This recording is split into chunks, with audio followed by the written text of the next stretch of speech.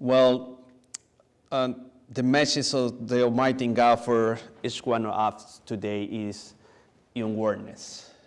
So let's open the Bible in Mark 16. By the way, you have a good place over here.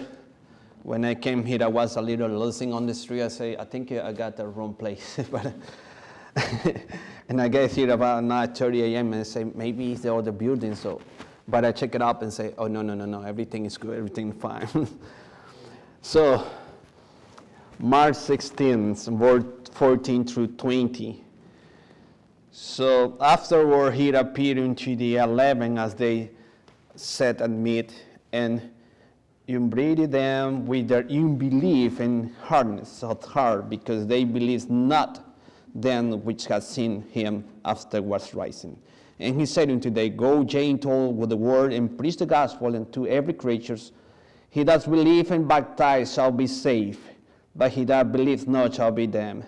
And these signs shall follow them that believe in my name. Shall they cast out devils, they shall just speak with the tongues, and they shall take up serpents, and if they drink any deadly thing, it shall not be hurt them. Then shall lay hand on the sick, and they shall recover. So then after the Lord had spoken unto them, he was received up into heaven and set up on the right hand of God. And they went forth and preached everywhere, the Lord working with them, and he confirmed the word of the signs following. Amen.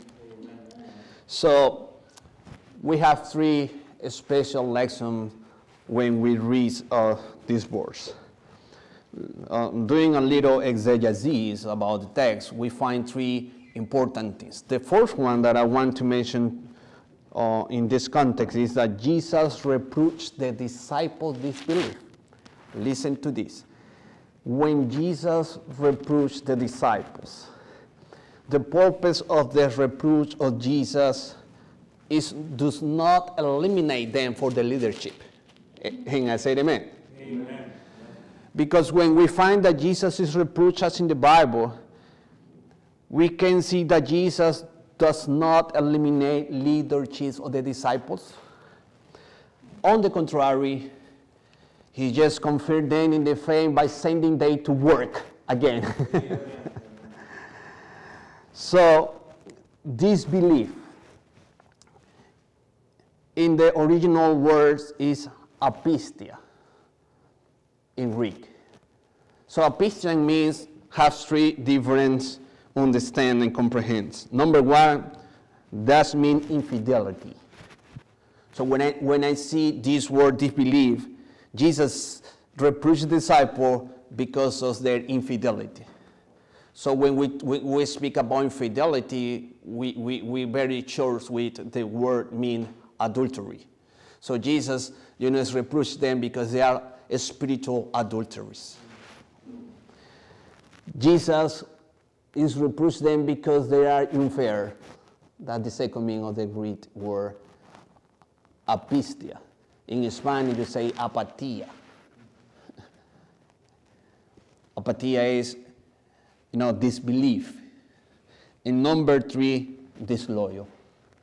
So now you can get the pictures right now, and Jesus is reproaching them because they are disloyal with Jesus, because they unfair with Jesus, because they got infidelity with Jesus. So the text, disbelief.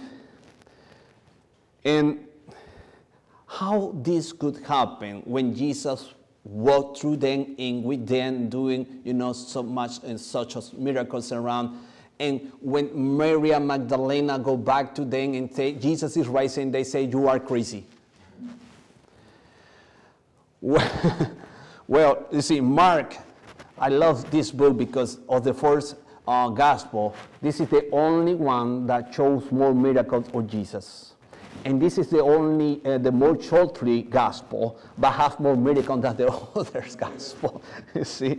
But the topic of Mark, when he wrote this, about the 64 after Jesus Christ, he was, in struggling with the disciples because Neron, he burned the city to say that the Christian people is the demons or something like that. He was very afraid about the Christianity because that meant that's very crazy. He was demon possessed. He burned the city and say, no, the Christian people do this. So they start to being, killers and persecuted, and then, Mark started to write to let them know to all the people on the ages that are persecuting that Jesus is with us, walking with us, even when we are killed or persecuted, he is still acting and doing miracles around the people. Amen. So now you can see that Jesus is reproach them, but when Jesus reproaches, he don't eliminate them, he just, gives something to do, more work. Amen. Amen. Amen. Hallelujah. And I say hallelujah for this. So what is the danger of the disbelief? Let's turn to the chapter 6 of Mark, and let's read the verse, chapter 6, and read together with me the verse 5 and 6, Mark 6. This is the dangers of disbelief. So verse 5 saying, and he could there do no mighty work, save that he laid his hand upon a few sick folk and healed them.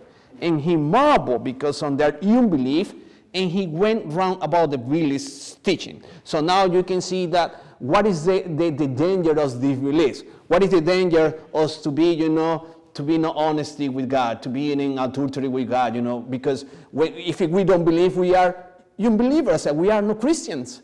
So what is the dangerous? So Jesus says that the dangerous is that you limit the Holy Spirit. Jesus heals the unbelief with work. This is the dangerous of the belief, is limit the power of the Holy Spirit. So let me tell you something, my friend. I think that God is not happy when we limit his power. But God is very happy with those child that believe in him, because when you believe in Jesus, you lead to God to do whatever he wants to do and with your congregation. That sense that, if we believe, you give the opportunity to God to do God's will. That's it. So how Jesus heals unbelief? Well, Jesus heals the unbelief with work. Amen. My friend, let me tell you something. If you think, I came to this church because, I feel most comfortable here because I think I'm very relaxing. Let me tell you something, my friend. You are thinking wrong. Jesus don't brought you here to relax. Jesus don't open this congregation 6 years ago because he wants you to sleep and do lazy, and say, okay, I'm here, I'm a statu quo here. No, my friend. No, Jesus brought you to this church because he got a lot of work for you, because he is interested in saving your family and save you. Amen. So Jesus put you in this place because he gives them a warning. Go and keep him into the old world and go. And that is the order for you today. Amen. So this is, the only way that Jesus can say that you believe, give you a lot of work for you. And you say, Pastor, why you are coming, to Durham? I told you, praise night for me, I don't want to work, I'm very sick, and, I feel tired. But let me see, the tired is the evil, demon-possessed spirit. Because you can feel tired, in the middle sense, but, that don't mean that you are not allowing the God, work into your place or into your life. I mean, there is no excuses to limit the power of God. It's no excuse, my friend. Amen. So the baptism by immersion is necessary for the salvation. This is the second point here that we find. Please go back with me in the chapter 16 and go to the verse again, the 15 on Mark 16, verse 15. And he's saying today, go in ye into all the world and preach the gospel to every creature. What happened when you start to preach? What happened when you speak about Jesus? What is going on when you preach the gospel? This is the result. Some people start to believe. Amen? Amen. Listen, nobody will believe if nobody preach.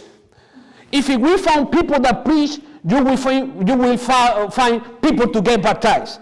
Because the result of the preach is people to get baptized. So Jesus says, and he believes and he baptized shall be saved. Amen. Amen. Amen. Baptizo. That's the word in the word in the Greek. Baptizo means be wet, get completely wet, be buried in water. That's mean baptizo. So, save.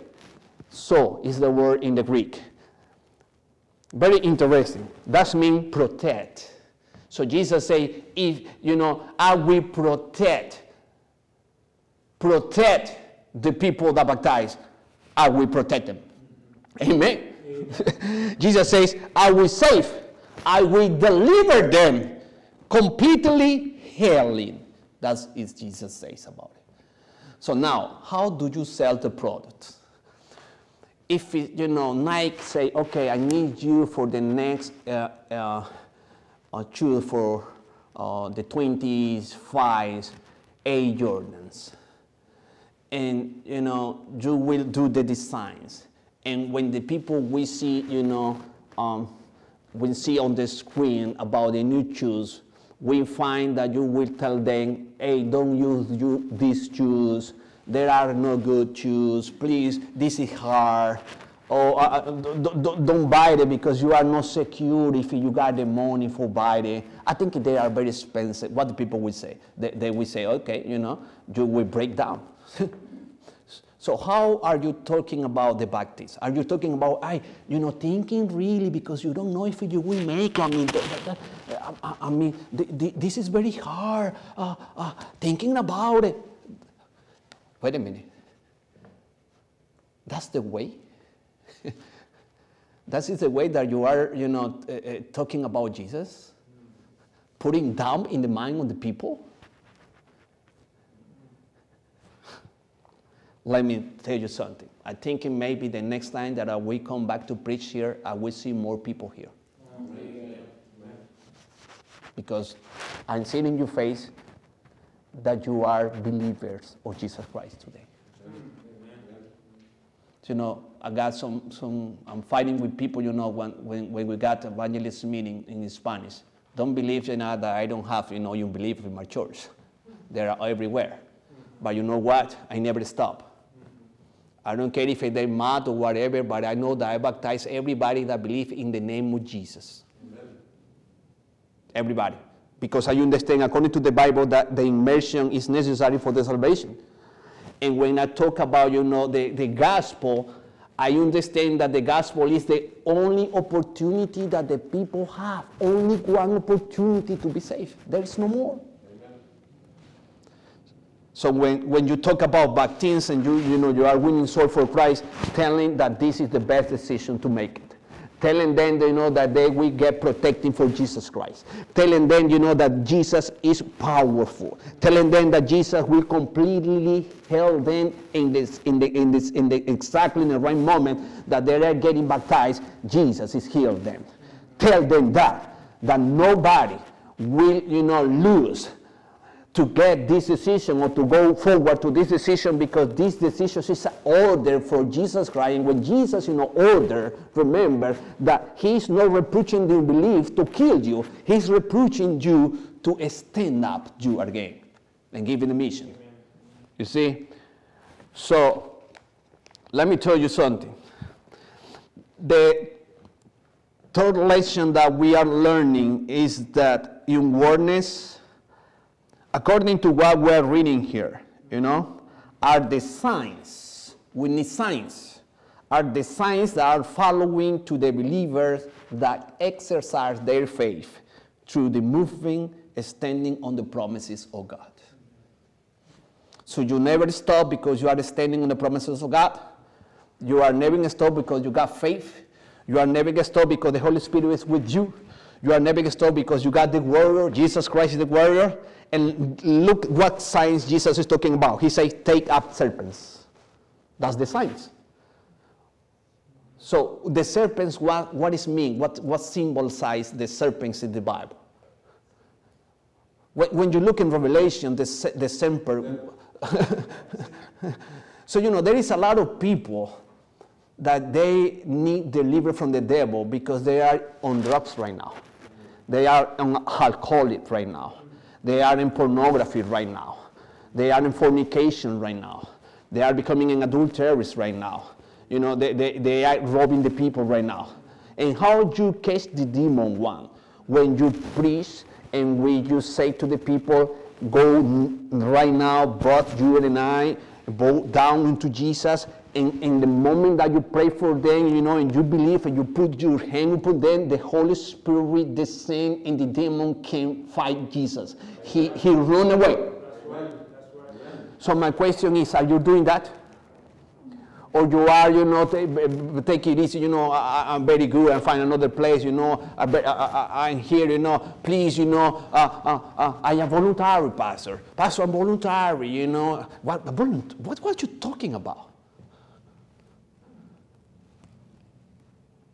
Hey, Jesus said, in awareness, spirituality is not a romantic sense.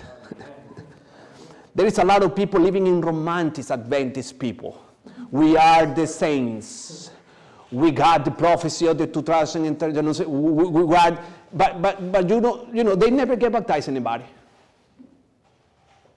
They are living in romantics. And they're always expecting, that the pastor or the elder has to fix them in the church. Let me tell you, my friend, the Pharisees, they act that way. On romantics, little romantic things. But Jesus says, hey, this is not a romantic in a movie like, the Titanic, something like that. You need to take the serpents. Because the portion of the serpent is kill people. And the only way that they can be safe, I need you. When you go to their house and you pray, the demon is going away. Cast out devils. Speak new tongues. Pastor, I'm speaking Spanish. I only speak English. I am not in a Pentecost speaking in tongues. Jesus is saying, okay, when you speak in tongues, it's now when you open your lips and your mouth, it's because you are blessing the people. It's because you got faith. It's because you got hope. Can you imagine in a 7-day Adventist, waiting for Jesus and say, oh no, we're marching to Zion crying. I don't know if we are saved. Oh, this is very hard. Can you imagine who can get baptized that way? Who can come to the church that way? Man, I tell you, it's better go to the theater and get a movie that come to the show because this is not relevant to me. But when I hear somebody say, I'm healing in the name of God. Amen. I was drunk, but Jesus saved me. I was in the alcoholic, but Jesus saved me. I get baptized, and I got my son today with me tonight. Amen. And I find my cousin for Jesus. I find this is my friend Robert or Peter, and I'm very happy that his family is here sharing with us, and they bring also the fellowship part with us to share this food. The signs, we need signs that prove that the Holy Spirit is working with you and through you. Amen. Come on. Don't let me sleep. Wake up. This is the problem with that romantics evangelists today. A lot of seminars. A lot of, and then when we see our numbers, because we are stressful. Let me tell you something, the numbers don't save you, but you, what is going on with you?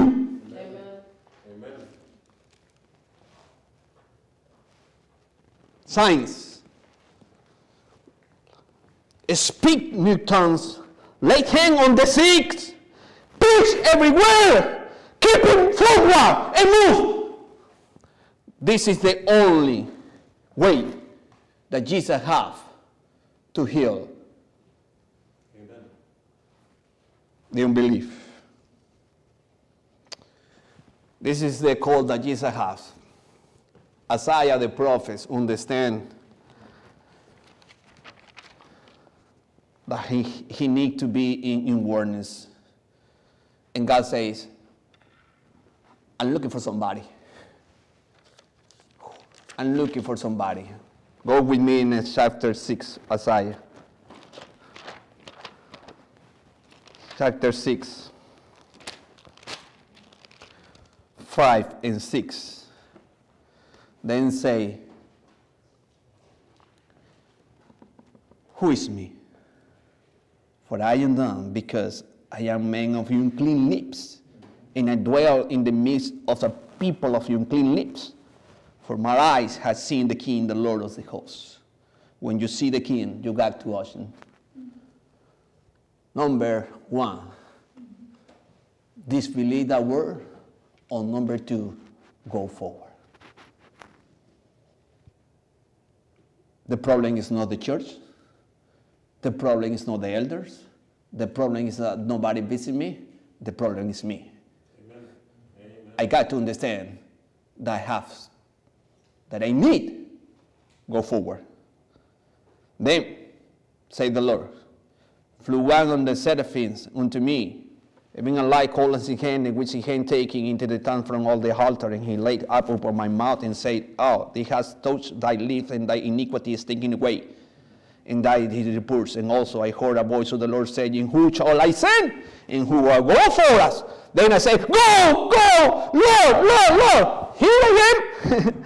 It's me. Send me. Amen. Amen. He don't say, oh, no, it's the pastor, it's the elder, oh, it's the deacon, oh, it's the sister. No, send me. Amen. Hallelujah. And when Jesus came to the disciples and reproached them, he said, go, go. And then you see, in the chapter 16, you got, 2 pictures. One before Jesus raised up, and then when Jesus raised up. And Jesus says, this is the picture. The disciples was, in disbelief, and now you see that Jesus, right up to heaven, and the disciples start to preach, because the text says that they start and they preach everywhere, and Jesus was with them. Amen.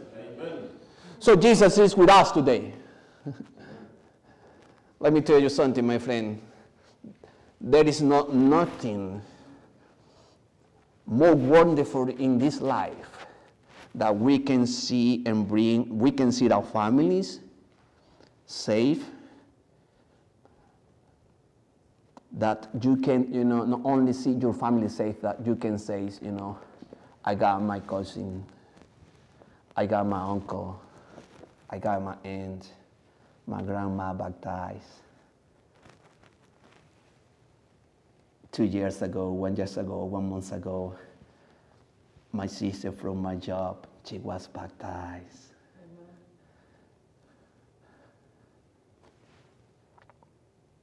Too much blood and no results.